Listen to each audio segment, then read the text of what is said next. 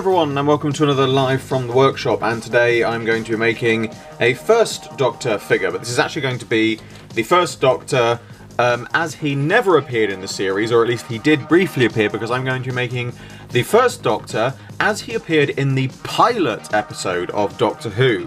Part of the reason of being inspired by this is something that I've been wanting to do for a while, but I found it difficult to get hold of the hatted capped version of the First Doctor that came with the Unearthly Child figure. However, as you will have seen, or if you have seen my How to Do series recently, you'll know that I had to go casting my own Ainley heads. So I had to go at casting my own First Doctor head, as you can see here. It's come out absolutely superbly. Really pleased with that. I had to fill in a bit of milliput there, but other than that, I'm really pleased with the finished head. So obviously it's quite a difficult head to get hold of, so the fact now that I've got a mold that means I can create my own saves me a hell of a lot of time. But it now means that I've got that head spare, so I decided that I was going to have a crack at making the pilot version of the First Doctor. So for this, I have a James Lester Primeval figure to start, and I've actually trimmed the torso down. I trimmed it a little bit too far, so I filled it in with some milliput to make him the same height as the First Doctor, because I know what a lot of people would do is they would trim down the legs. However, the legs on the First Doctor, I don't think, I do actually have, as funnily enough, a spare First Doctor body here. As you can see, if I line the two up, you can see that the legs are actually more or less the same length. It is the torso that's the smaller part. Now, the reason I haven't used this is because this actually already had the tie on it, so it was one less thing for me to have to do. So I've shortened the torso, and then I have here an Unearthly Child coat from an Unearthly Child figure, which I had spare, which I've trimmed down the collars to remove the bits that I needed, so that obviously fits over the top. But the first thing I need to do, actually, is to repaint the trousers into a more lighter grey, so let's get straight on with that.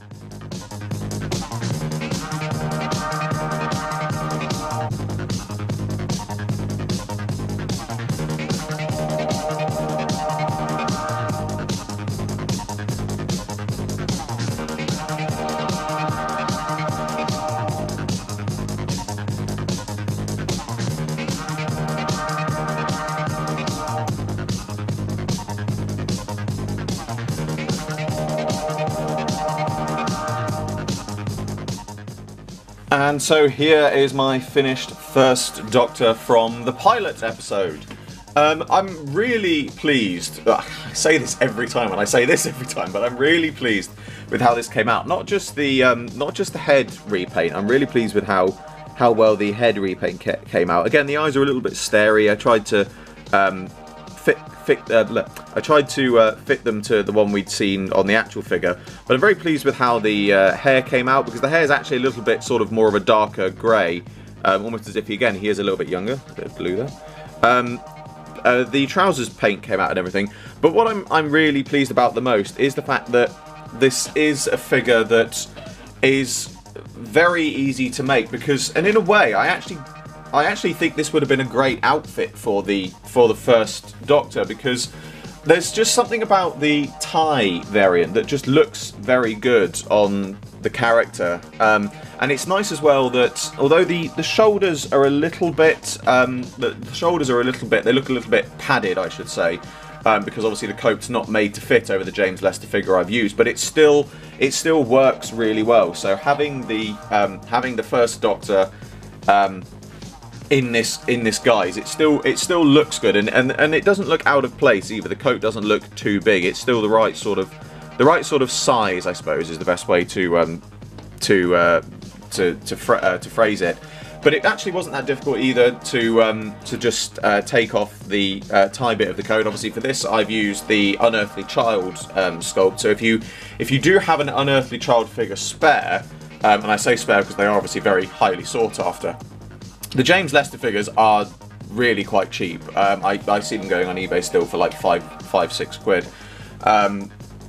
if you can get hold of one of them, there's very little that needs to be done. Pretty much all I've done here is repaint the tie, and that's it. I left the shirt. The slightly sort of cream look because I thought it looked better than a plain white. It just had that little bit nice off-white colour, and I think it just looked better. And then literally all I've done is replace the coat and done a repaint. It's so simple, and it's such a brilliant idea. It's such a brilliant variant, and because I know that the character options have reused the Primeval figures to create new figures. Most notably, they've used the Abby Maitland figure to do parts on the more recently released Bill figure. And also the James Lester figure, I believe the legs on it have been used on other actual Doctor Who figures, but exactly which one escapes me right now. But the fact that they've redone that once already, it would be great to see them do this, because what I would love to see, because, well, the thing is, it's interesting because I've got one upstairs, I don't have it here with me right now, but the single-carded Unearthly Child figure actually states that the figure in question is from the pilot. Which is interesting because it's not, because in that version he's got his usual blue tie on, which obviously he didn't wear in the pilot. He had a plain tie. So if it was me, what I would love to see in future is to see the Unearthly Child version re-release with the proper tie and everything, or even actually a new variant of the Unearthly Child, which featured, if you've seen my Twice Upon a Time First Doctor, I've used the standard First Doctor body underneath the cloak with the hat, and it would be nice to see. I would like to see that. Or no, actually, no. I take that back. I wouldn't like to see that because that would make a good variant of its own, standalone. What I would like to see is I would like to see the an Unearthly. I would like to see an Unearthly Child First Doctor as we saw him in the Unearthly Child as the version that had been previously released. Both on its own and with the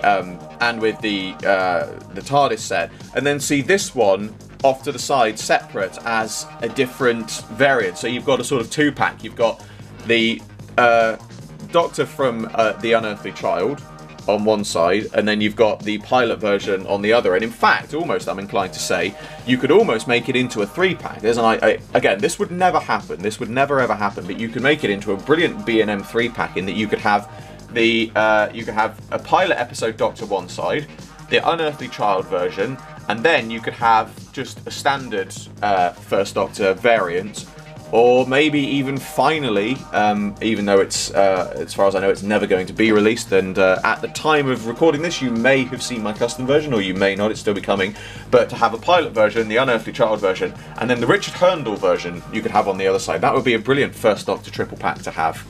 It'd certainly be ones that I would love to see. But that brings to a close another live from the workshop and my First Doctor pilot figure from the pilot. As always, I hope you'll enjoy this video.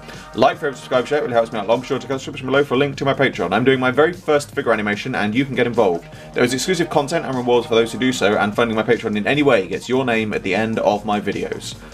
I salute you all, and I will see you with another video very soon.